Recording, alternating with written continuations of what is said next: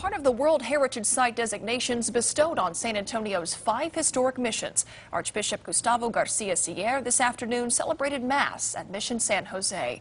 As Jesse DeGollado reports, it was a solemn, historic moment for those who were there.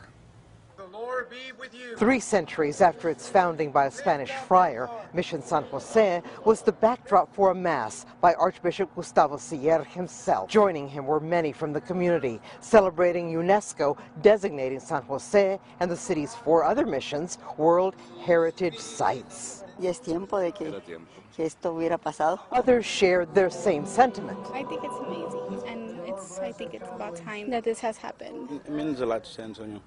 I think, especially for my family, that they were coming to church here since they were younger. Some hope to shed more light on how indigenous people were converted and treated at the missions of long ago. It's a good thing.